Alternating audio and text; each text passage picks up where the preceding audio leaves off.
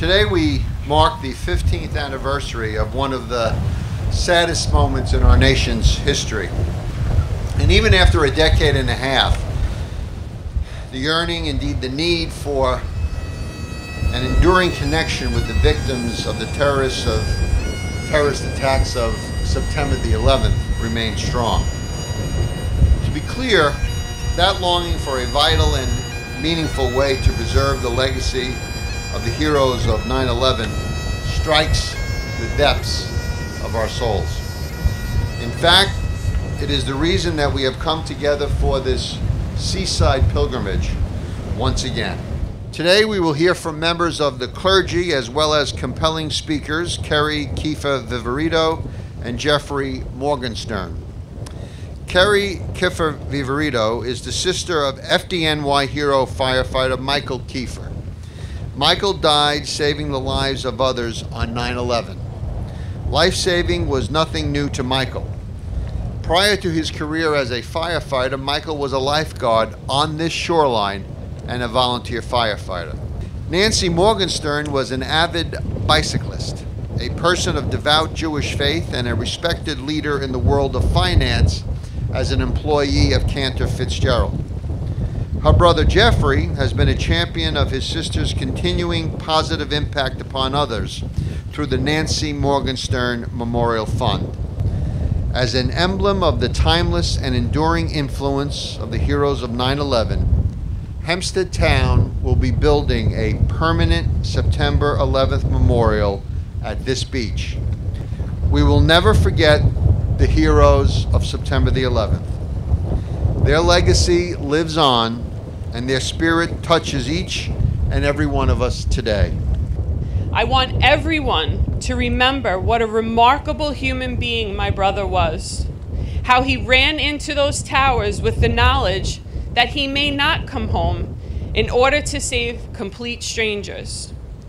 And he did just that because there are thousands of people who are home with their families at this very moment because of the sacrifice that my brother made that day.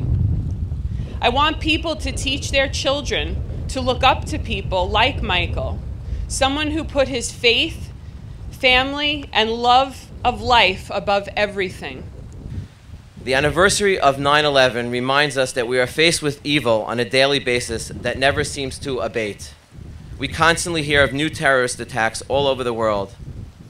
My sister Nancy had this uncanny ability to always find the good in people. It is not uncommon to meet people who, by the virtue of what they have accomplished or by the way they conduct themselves on a continuous basis, have earned the admiration and love of those that they associate with. What is very uncommon, however, is to meet somebody evoking these feelings in such a broad spectrum of society as my sister Nancy did. More and more, I am proud to be born and raised in the United States of America, land of the free, and it is still home of the brave. U.S. Senator John Kerry said in 2004 of 9/11, "It was one of the worst days that we have ever seen, but it brought out the best in all of us." As our nation faces different challenges today, may we be always at our best.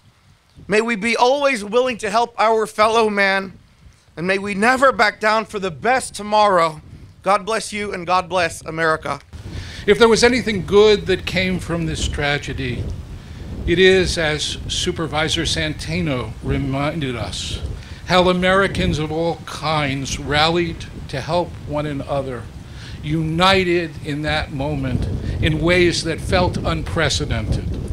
While the dangers of the world we live in are all too real, let us resolve to never give the terrorists the victory they seek.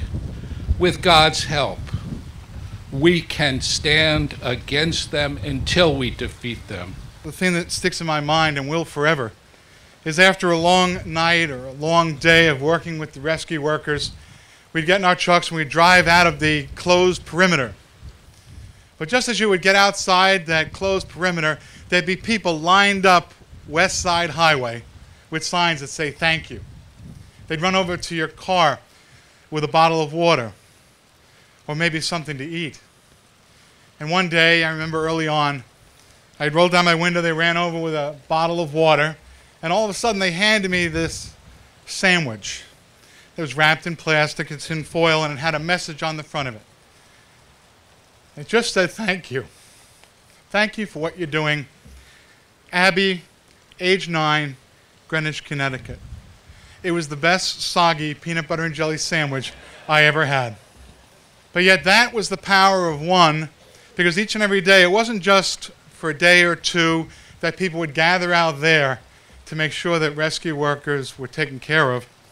It was each and every day for months.